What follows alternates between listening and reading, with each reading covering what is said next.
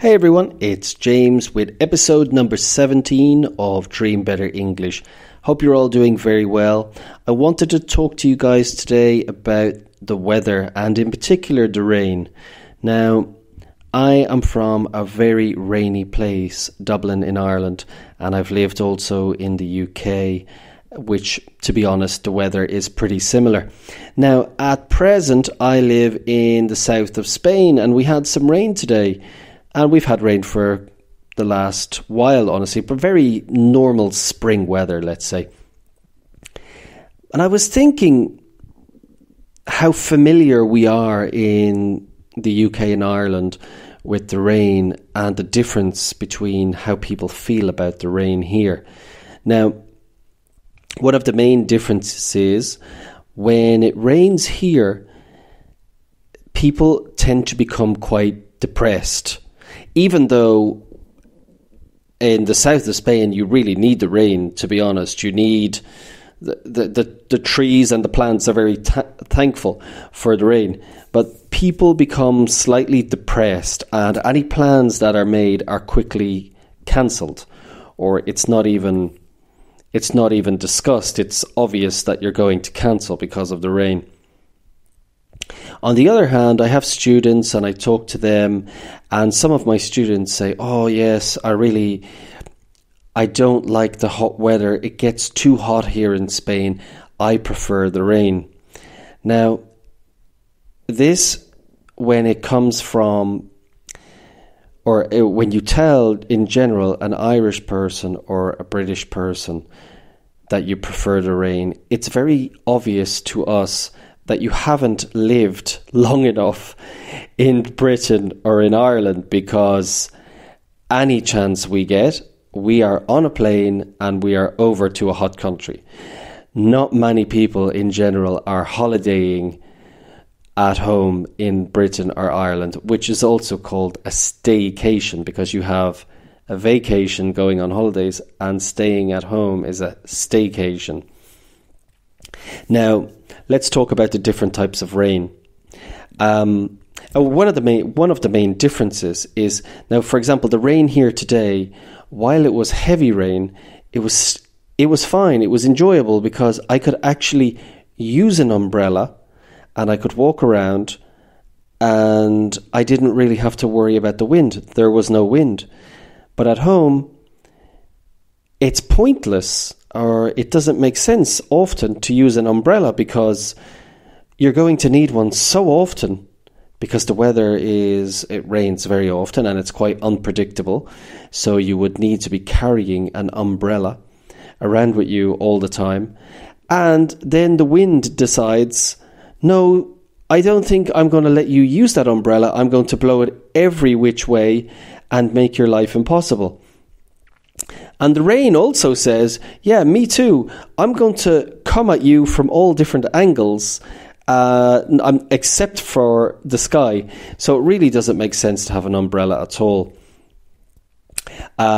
Whereas here you have an umbrella and you can walk through the rain and enjoy the rain. So I suppose I do understand what some of my students are talking about.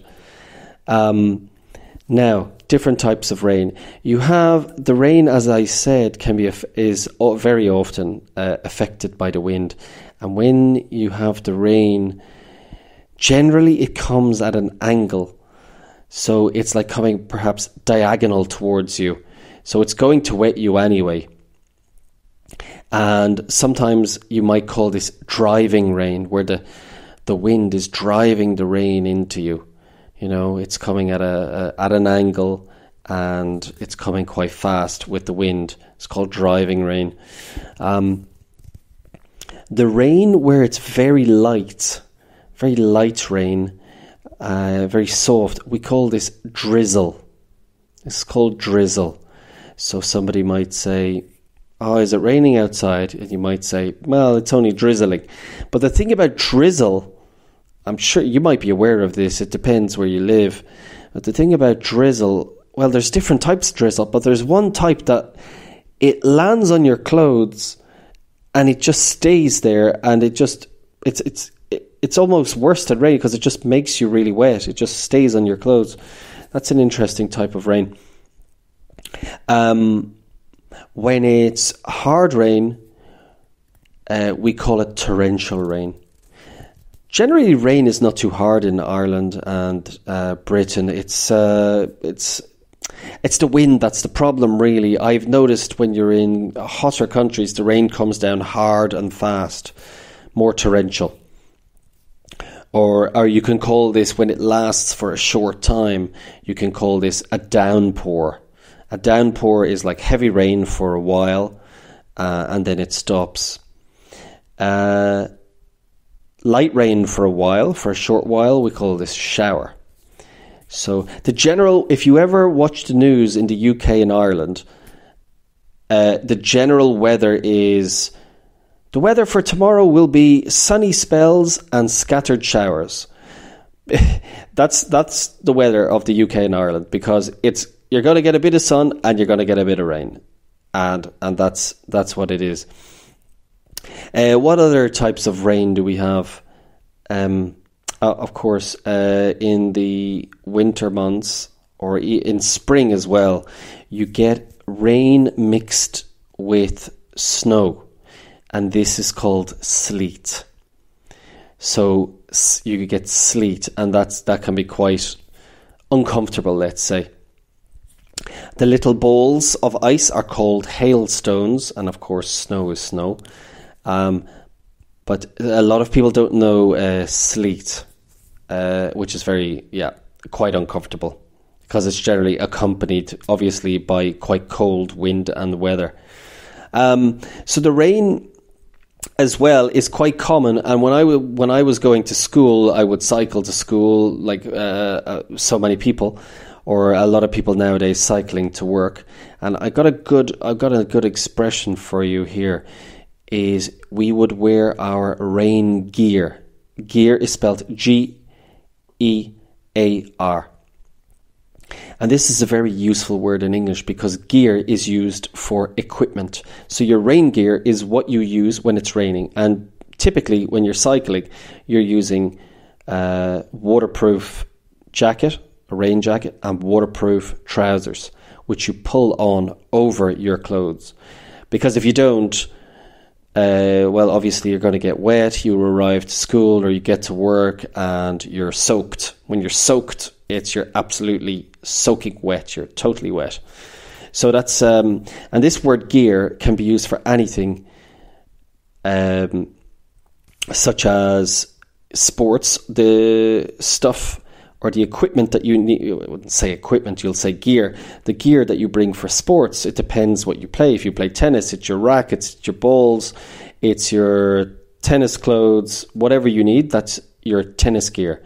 If you're a climber in the mountains and you want to make sure you bring your climbing gear. So it's a very useful word, gear. It just means stuff or equipment, and a very useful, as I said, word in English. Okay, back to the weather, the rain. Yes, a very big part of our lives in the UK and Ireland, and as well as many other countries. Now, when I'm in Spain here, often people will say to me on a day like we had today, "Oh, James, look, the weather is like your country." And they assume that I'm happy, because they assume that I must like the weather where I come from. It's the weather where I come from. It's what I'm used to. Therefore, I like it. And I would say, and I think I speak for the most part of British and Irish people, we do not like our weather at all. Especially the rain and so on. It's not something we generally look forward to. And any chance we get, we're off to the sun on a sun holiday and loving it. So they would be wrong when a big thing for me when I live abroad is the fact that we can count on we can rely on the different seasons. There will be a spring, summer, autumn and winter.